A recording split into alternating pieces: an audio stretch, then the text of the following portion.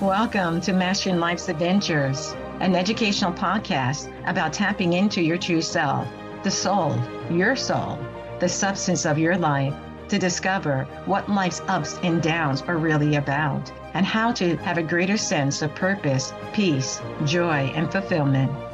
I am Dr. Judith Holder, your host, coach, psychologist, fellow seeker who enjoys diving into the connections between spirituality, psychology, wellness, and your everyday life's adventures. All preparing and polishing you like the facets of a magnificent diamond to be your best self. If you're craving more from your life, you are in the right place. Come, let's journey together and transforming what you know into who you really are. Mastering Life's Adventures begins now. Hi, I'm back with Nicole Berschback to talk further because we had such a delightful conversation in part one. So I invite you to go back and listen to that. This time, we're going to be talking about something that was fascinating and stood out for me that I think it really ties into this whole notion of not only families, children, but we as seekers as well, and as we're moving forward. And the topic is the quickest way to train the mind is to train the body. Yes. So this is, I'll share a little bit about my own experience that really shifted the way I thought about this. So I grew up as an athlete, not an overly gifted one, but as an athlete, played several sports and was always very fit. So on the last episode, I shared, this circumstance I had gone through where I had a lot of injuries, and it took quite an amount of time to just be able to walk again. And so now I had this experience where I had been an athlete. I was studying dietetics. I cared about nutrition. This was important to me. And now I was living in a body that had almost no muscular tone, could barely walk without pain. Like I had these two very different experiences inside of 1 year. So it was so obvious to me that this felt, even after I had healed from the injuries, that being in an unfit, untrained body was not going well for my mind, for my emotions, for my focus. The not seen part of my physical self was having a very different experience than I was used to living in. Mm-hmm. And so fast forward many years and I become a yoga instructor and learn more about why did the yogis historically have this path where you did asana practice first, right? Light bulb, right? It's of course, when the body is not stable, when the body is not capable of balance, when the body is not capable of flexibility or range of motion, guess what? That's the same thing that is happening in the mind. And so this lens to see the body as a way to train the mind, and I would even take it, past that, as a way to train the emotions, as a way to train the energetics of the system. The body is the avenue for that as a starting point. And if it is not cared for, I don't want to be too harsh, but stand by. The results of that are significant. And even if they don't feel like an unclear mind, maybe they start to feel like disease. Or now I have a lung condition and I breathe really fast. And what is that doing to my mind, right? There's this whole spectrum of things that can happen. And sometimes they're very subtle and sometimes they're super obvious. But the body is holding our soul. It is holding our mind. It is holding our energy. And if it doesn't have capacity, how can those other things have their greatest capacity and potential when the body is essentially like cut off from the rest of the system. Right. It really ties into this segmentation that go on with our rearing of our lives. We think our body's different from our mind is different from our feelings are different from our behaviors, but it's all holistically related together and tied into each other. And I remember when I was growing up, my father and my mother would consistently say, a sound body, sound mind. Mm. Sound body. So they were very much passionate into what do you put into your mouth? It comes into your body. It has an impact upon your whole energetic system. And so 100%. be keenly aware, of that, even down to what you eat in terms of meats and not certain types of meats, even down to organically what you want to have, which was far beyond their time. Yeah, they were ahead of the curve. At that time, even to the point that instead of doing milk, they did goat milk. So I very much understand that. And that's why this whole notion has fascinated me, that you are so much delved into and ingrained into the quickest way to train the mind is to train the body. Yeah. And so yoga, which we have something in common because I'm a certified yoga instructor as well. Beautiful. But it's so true with that. What's happened that we've gotten away from the understanding of the body and its importance to us? Because we have an epidemic for our youth of obesity. Absolutely. And, I think, we talked about this a little bit on the last episode, which was that we have become so achievement oriented and there's this really strong pull of the ego, right? And I think a lot of our society has started to treat us like we are heads on a stick figure, right? That we are a brain that then has all these tasks and all of this energy to exert. And then we literally, because, our brains are powerful, they're incredible. But that notion that everything happens from the brain and that is the whole of the mind, it just misses so much that our system can offer. And so we have turned ourselves into these brain machines that are just walking around, but then we forget about the intelligence of the body. Right? Even from a physiologic perspective, the neurons of the heart, the neurons of the gut, like the way the fascia is now being talked about as its own brain, right? Our system has so much more intelligence, and the communication between the mind and the brain the mind and the body is happening very regularly. But in fact, our body is giving more information to our brain than our brain is giving to our body. And so if we can, garner that up, bring that up from the body to the mind, now there's something totally different available there. And how do we do that? Because I think that's the missing element, is the how to. Yeah. To have that kind of, one of the things we talked about last time in last episode, stillness, silence, to help to be able to have that resonating of the frequencies that are going on, like an orchestra of the body, instead of trying to silence it in a negative way, but how do we just be with it? But I'm curious, but are there ways in which, families and others can be able to, or maybe not in families, but they are just wanting to learn how to have that connection for themselves? Yeah. What do you think?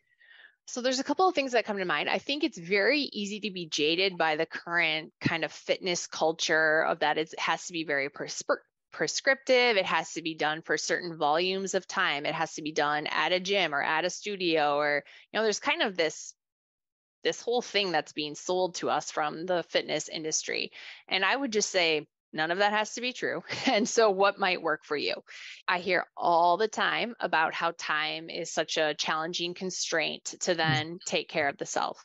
Okay, well, guess what? How long does it take to do 10 push-ups? Not long.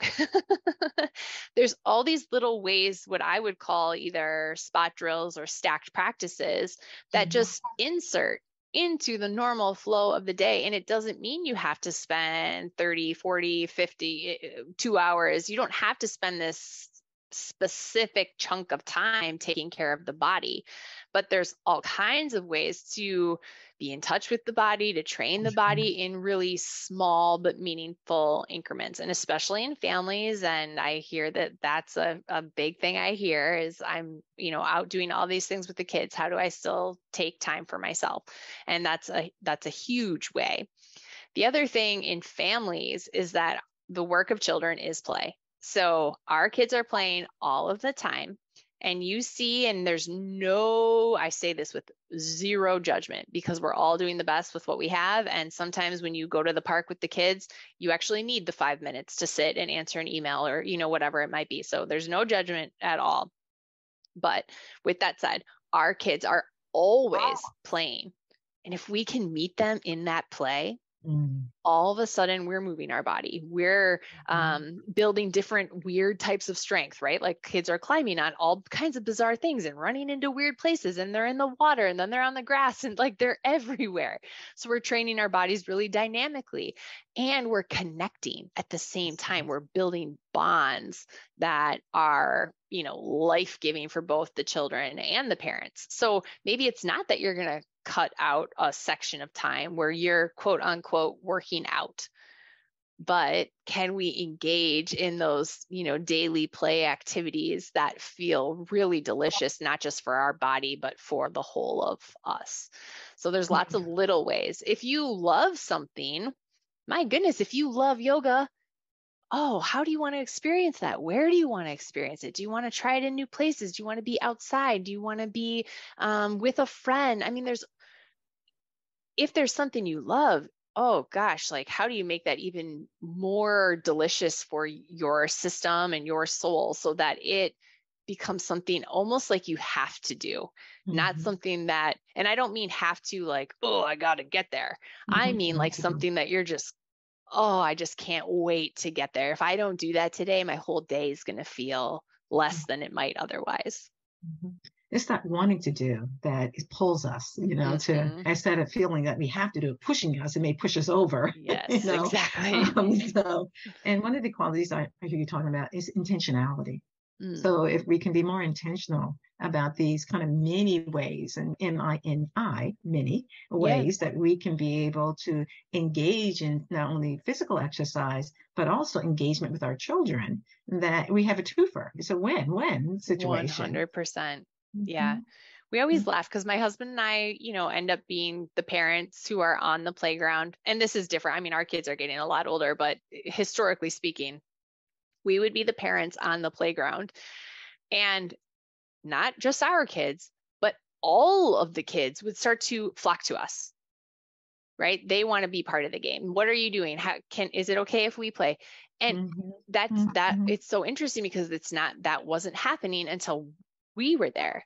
So it just goes to show how so desperate and so interested our kids are in that kind of connection, that even kids who aren't my own, who are perfect strangers to me, are coming to me to be part of this type of very simple, very natural, very organic movement and interaction that, it doesn't look like a normal workout, but you better put your fast shoes on. Like kids are going to catch you on the playground, right? I mean, you still have to, there's a certain level of fitness that's built by engaging in those types of activities.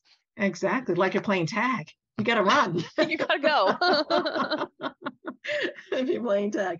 But it's also a quality of innocence that children have. And they just automatically, as we're talking about energetically, are attracted to play and fun. And so if you're, as an adult, playing with them, they say, me too. I want to do that. And isn't that a wonderful level, not only just connection, but also a wonderful way of being fully present? Yes. And so sometimes that's the other missing element, because we have our electronic devices. And so we take the children to go to the playground to do what they want to do. And then we're on our electronic device, which you're saying is that's fine to a certain degree.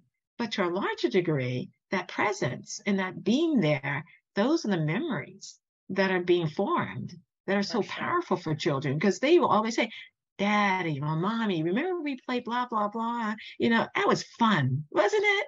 And you Yeah. say, yeah, it brings a smile to their face. And again, it creates that connection at another level of being at the emotional level and at the mental level, not just at the physical level as Right. well. Right. It's funny because my kids to this day, a certain song will come on the radio and they'll always, oh my gosh, this is that song we always dance to, blah, blah, blah. And there are these memories that are created that we might not see as significant, but if just hearing the tune of a song puts a smile on your kid's face because, there's this other thing connected to it, that's a pretty special thing to be able to create. And what you're saying about the intentionality of it, and that's the thing I think that we could, even if we're not creating some huge workout scheme or some huge practice that we're going to create and stick to, but the intentionality of how do I want to feel in my body? How can I engage in that with my children? How can I start to make space for my body to feel well? Even in my mind's eye, can I start to see can I put myself in a well-feeling body, in a body that's in perfect health? What is it even in my mind's eye, what does it feel like to be in that body? That's cool, right? Because now we have an image, we have something we can start walking toward, and then the intention can become even stronger. Okay, interesting. So if I know that's available, and even in my mental imagery, I can see that feeling a certain way. Okay, now how am I going to get there?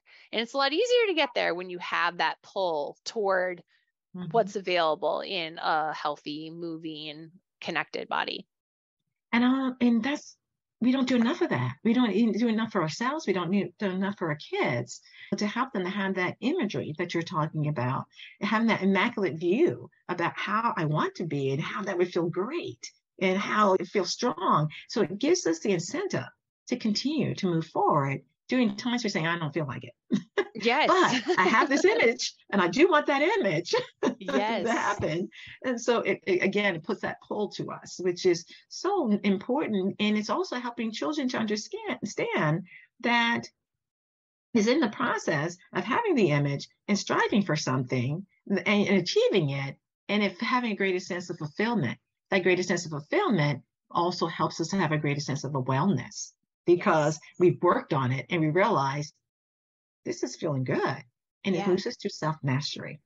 Yes. And the confidence that comes from it, right? That, wow, I can keep doing that, and I can do that in other arenas. And that time I fell on my face and it felt like a weird or awkward thing, but I got back up. Wow, I can do that in other spaces. And my own experience is the quickest way to learn that is in the body, right? Because let's take a more like weight training type workout. There are parts of that are gonna feel super hard. You're not every rep is going to be like, this is amazing. This is just the best thing I've ever done. Right. There are going to be parts of it that you can experience, like every emotion, every mental pattern you can experience while training the body. And it happens quickly. I'm in this exercise and this thing is the thing I think about. I'm in this other, now instead of lifting weights, I'm running, and whoa, my mind does this totally other thing over here. And it's so blatantly obvious because you go from going through your daily life to now all of a sudden I'm exerting, and there's this hyper kind of awareness that comes with that. And it's like this enormous gift, because now I can see my mind, I can see what's happening between my ears, and I can see what's happening as different emotions arise just because I'm using my body.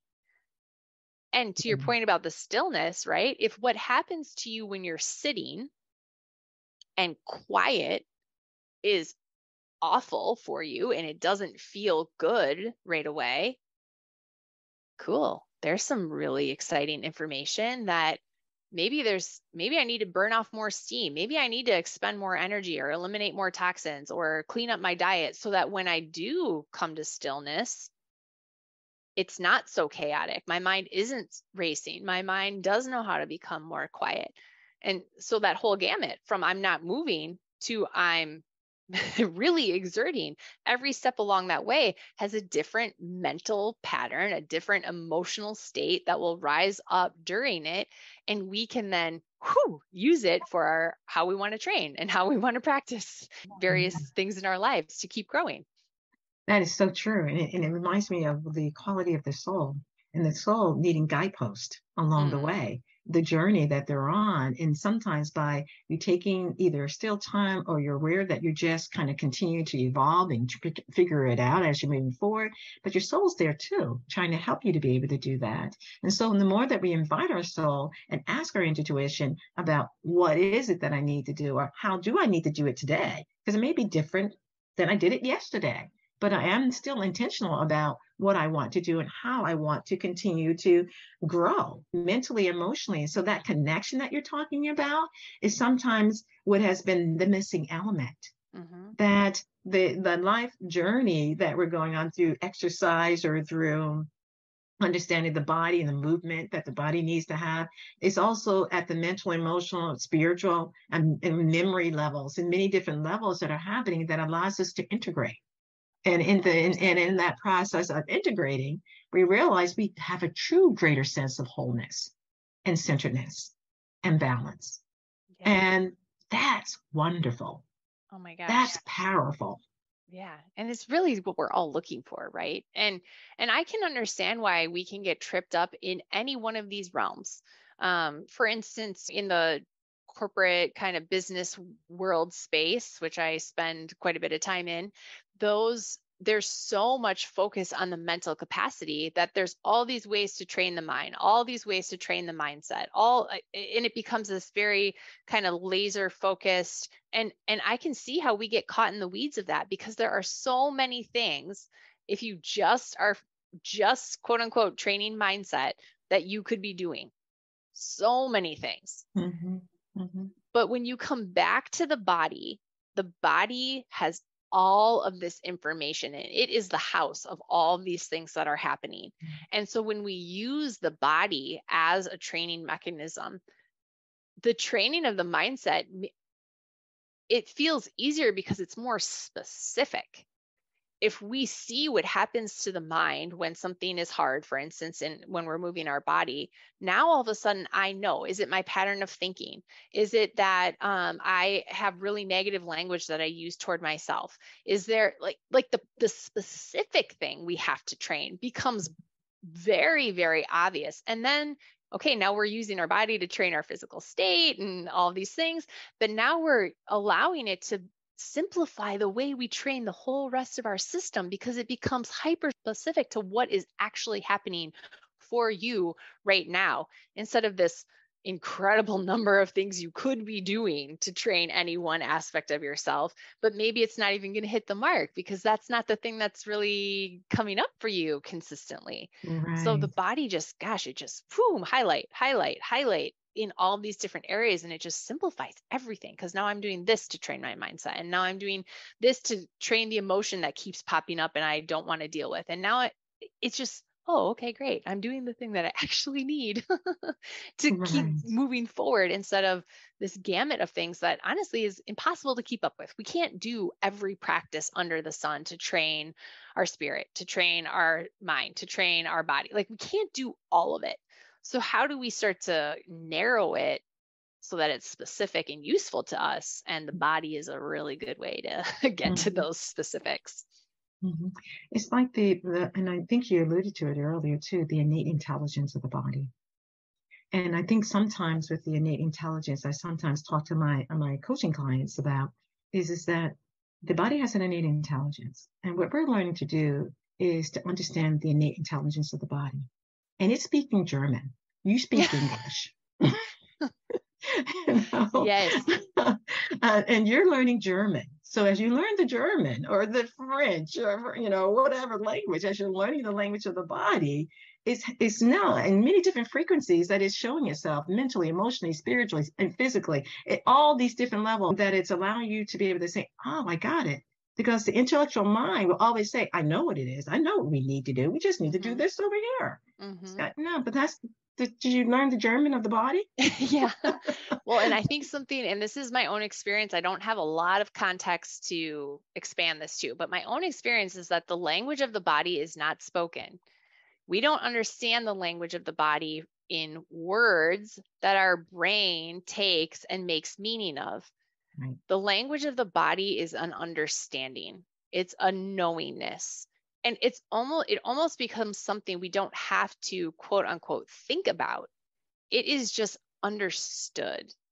And I think for a lot of people, that's really hard to grasp because we're so attached to the mental models and the language of the mind, and our mind is responsible for making meaning. I can understand why we get, really attached to the brain has to know something about this. Mm-hmm. But the intelligence of the body doesn't speak like that. And so we have to kind of get comfortable with like, oh, there's something, I just move in a different way toward this thing. Interesting. It doesn't have to have a meaning. Not everything has to have this language that's understood by the mind. That's another way of thinking about that. I was thinking about one of the qualities of the body talks like an orchestra in different frequencies. In those frequencies, we label it as different languages, but it's different frequencies, different vibrations. And it's also a quality of we have felt sensations. Mm-hmm. We don't know what they mean or what they are, but if we're intuitive and we understand, and through silence that you were talking about earlier, and also become more aware of the fact that the soul knows. Yes. And as we keen into our soul, we just, as you're saying, naturally move in a certain direction that we need to move in, do what we need to do, because we're more willing to sit sometimes with things. It's like as you practice yoga, you were saying earlier, and you may practice meditation. Even if it's just a 5-minute meditation, you're just sitting because it's helping to settle yourself and into the body and not being afraid of it. And I think some people are afraid of their bodies. Well, and we've been so deeply taught to disconnect from them, right? I mean, even let's take somebody who's like an elite athlete. You might think that that person is hyper connected to their body because it moves really well. It has all these dynamics that it can position itself in, and, power and endurance and all these things. But a lot of those people have been taught that you don't feel pain. Yeah. Oh, well, that's interesting. What do you mean? You play on sprained and broken and whatever. Well, that is just a learning of disconnecting from the body.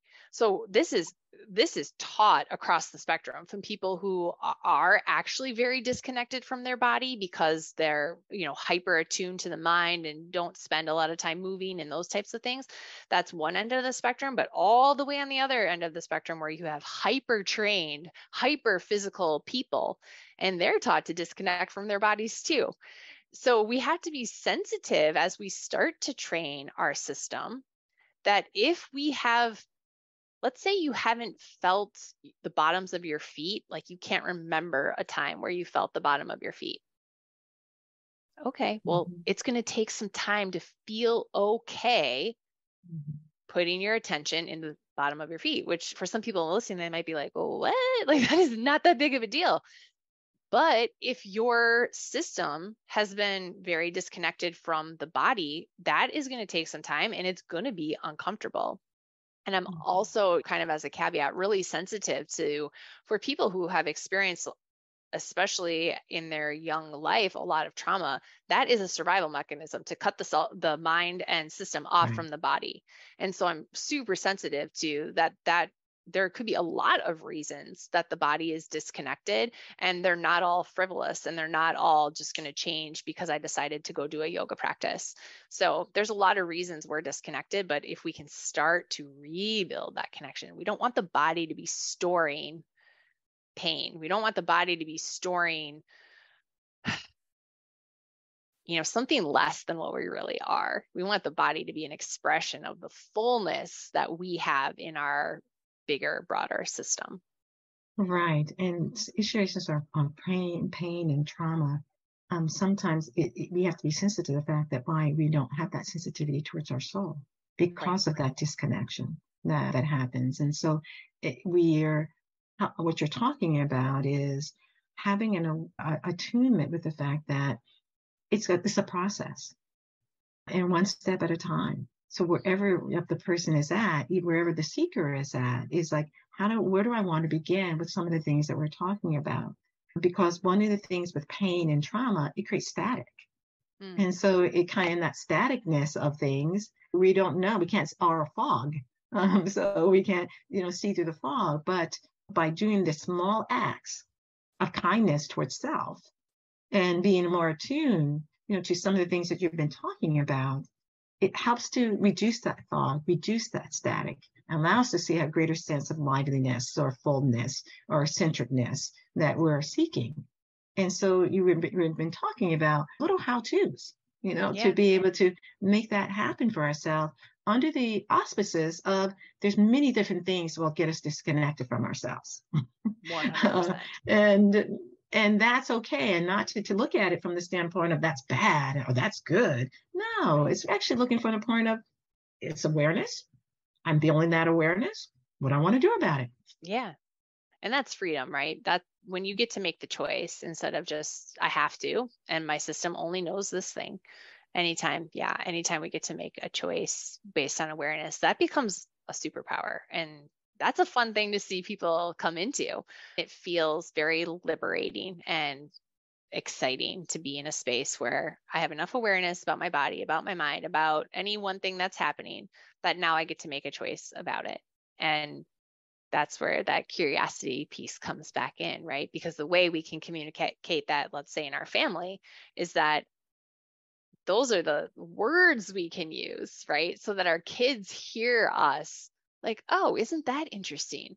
I'll use a really simple example, like, so interesting. My left hip just really hurts today. I wonder what that could be about. It's like the simplest, not because, oh, my hip hurts, like, oh, what did I do? Something must be wrong with it, right?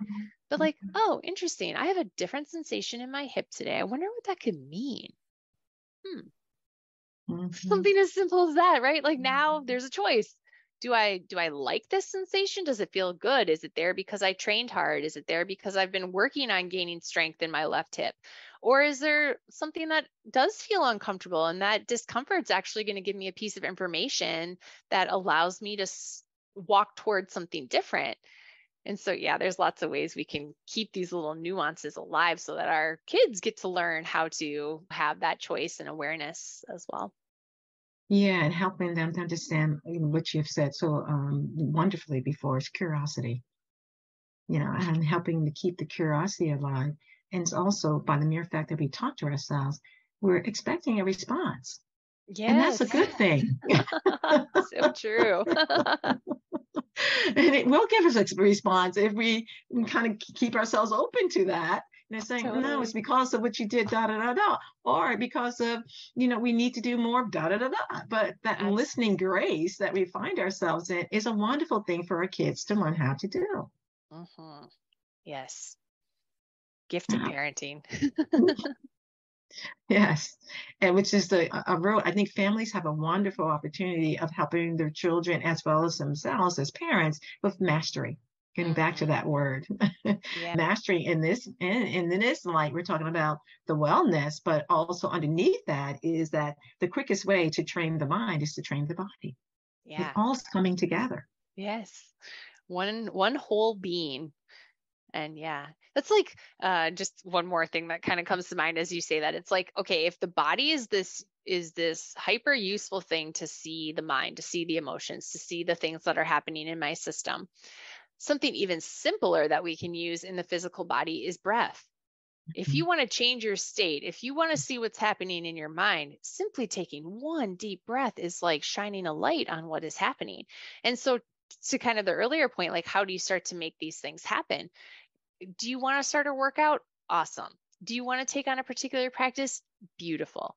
But let the people around you start seeing you take one deep breath when you're not sure the next move, right?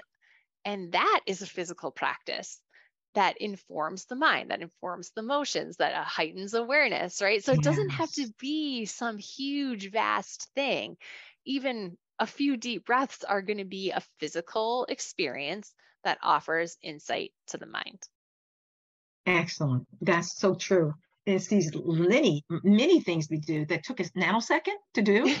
Yes. That can be so powerful. 100%. Yes. If you were to want to leave our seekers with a statement or a comment or additional pearl of wisdom, what would that be? I think it would be find the thing that you can start today. If with this awareness that the way to train our whole system can come from starting to train the body. If that's a new awareness or a heightened awareness, what's the small thing that then starts now? If it's a deep breath, is it feeling your feet? I mean, there's all these little ways. Is it doing 10 push-ups between meetings? I mean, there's a lot of ways to start connecting to the body. So with this awareness, with this perspective, what is the one thing you would do today that starts to connect you more deeply to the body? Excellent call. And I invite our seekers to think about that and engage in it. Yes. And notice what happens in your body and start being curious about it. Yes. Thank you so much for joining me on this segment of part 2. In this whole issue of the quickest way to train the mind is to train the body. And for our seekers, what are you going to do next? And you can reach Nicole at thetotalpotential.com. Thank you for joining me for this episode on Mastering Life's Adventures, being your best self through soul evolution.